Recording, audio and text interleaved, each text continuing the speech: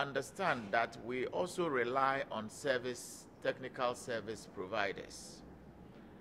And once we close the sales, ordinarily, it should be a close of sales in real time.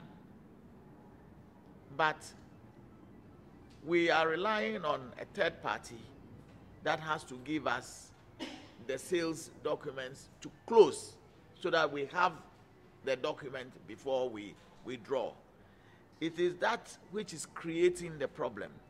And we are working around the clock to deal with that situation. We have called for real-time API consumption. In other words, whilst the sales are happening, I should be able to see it in real time. And so when I close, 1 minute, I can draw.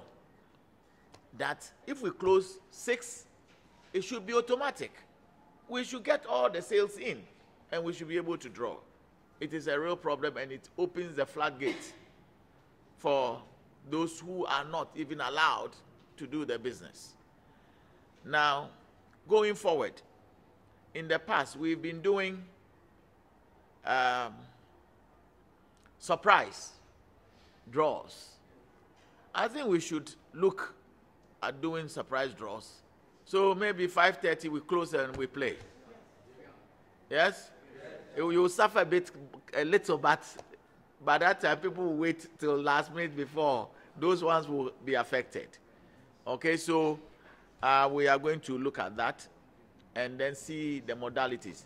But I can assure you, it will not be long before we will put in that action.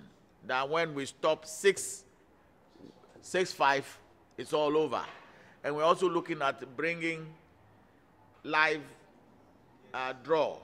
Bring the GBC or the TV, and we go back to the olden days, so that every Ghanaian will see what is happening Philly or Philly Gadochi. Yes. So that they will have confidence in the machine, the system that we are using.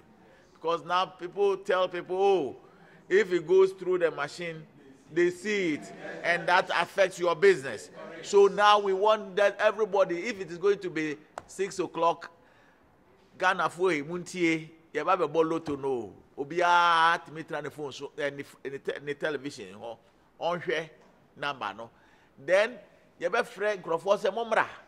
Wo happy bia be press no bia ehun se kalabule bia enimo.